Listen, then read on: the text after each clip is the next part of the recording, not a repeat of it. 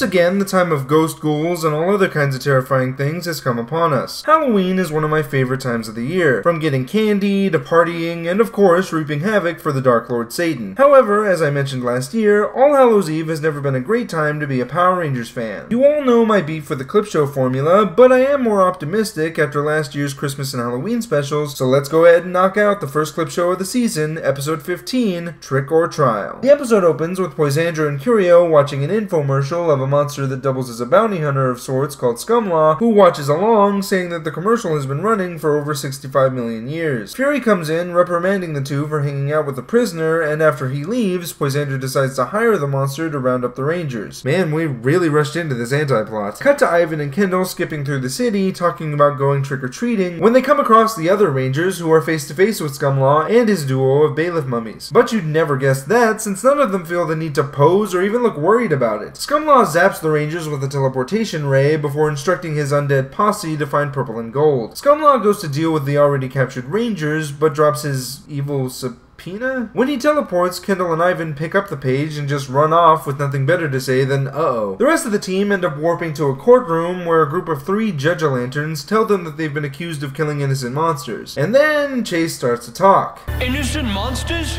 You're joking, right?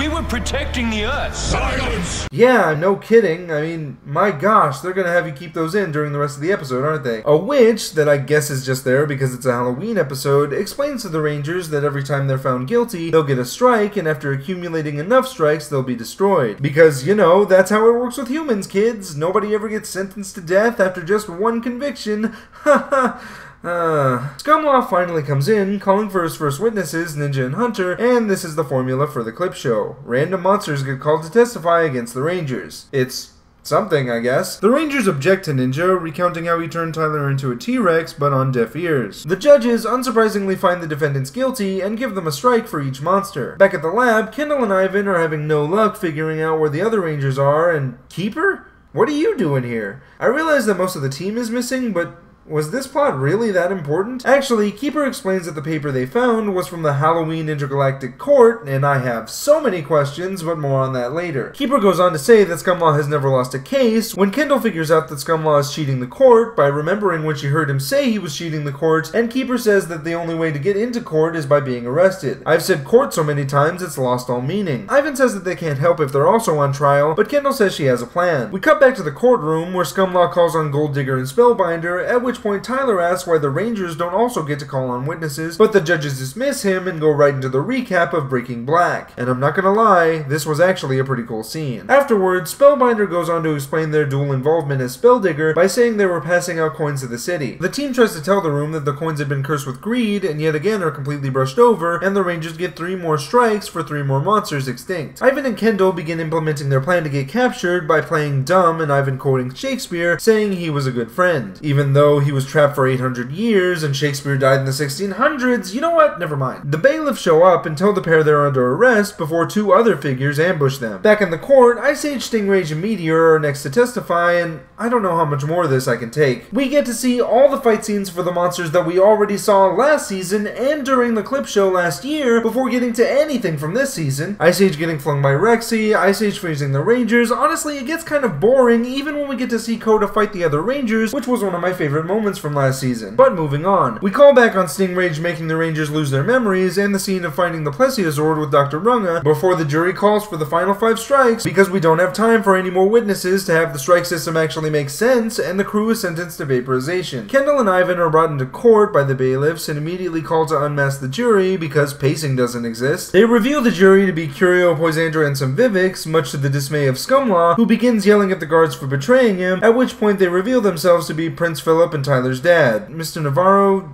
James? I don't care. The Judge Pumpkins find the Rangers innocent for the jury being rigged and sentence Scumlaw to be vaporized instead. Scumlaw runs off and the Rangers offer to take care of Scumlaw themselves and are released to do so by the Smashing Pumpkins. The Rangers meet up with Scumlaw in the city, where we get to see a full 9-Ranger team morph and a fight scene that nobody cared about. I mean, the puns don't even make sense!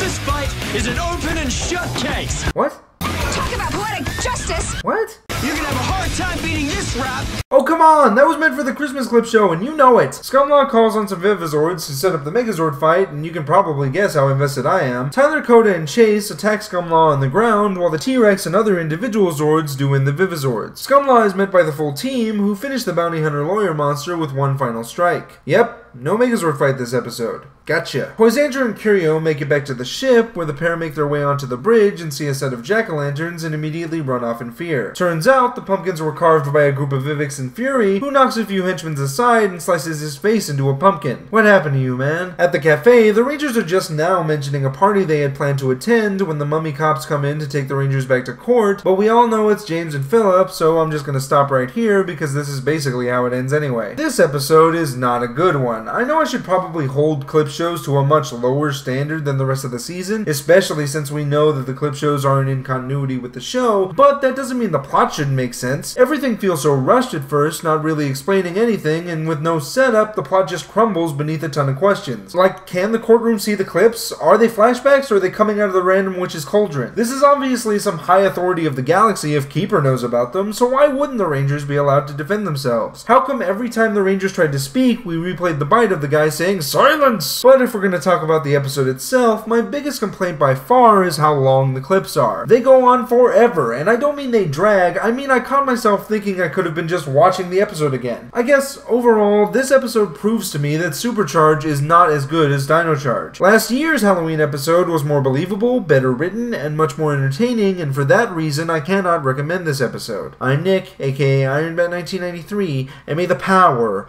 protect you.